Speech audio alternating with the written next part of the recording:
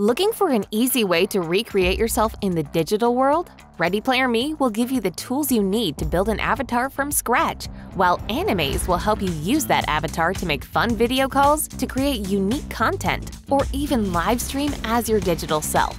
First off, head on to the animaze.readyplayer.me page to build your avatar.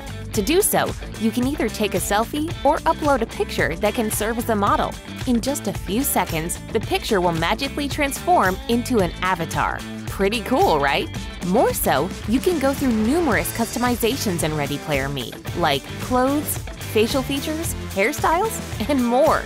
Once you're happy with the way your avatar looks, go ahead and export it, as it's time to prepare it for the Animaze app. The next step is to use Animaze's authoring tool, the Animaze Editor. This step will help you edit, test, and export the best version of your avatar. You can get the Animaze Editor for free using the instructions at animaze.us/editor. The editing possibilities are quite vast, but in this scenario, we recommend using it to edit the camera's field of view. Once this is done, save the item and hit Bundle in order to export it. Next, head on to the Animaze app.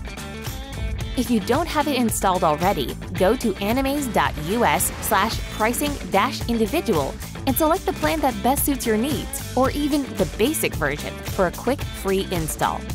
Opening the left side menu, you'll find the option to import your avatar under the Avatars section. Click on the plus button and select your avatar's file. In just a few seconds, your avatar will pop up on the screen and will be ready to track your face's movement into whatever creative content you choose to make.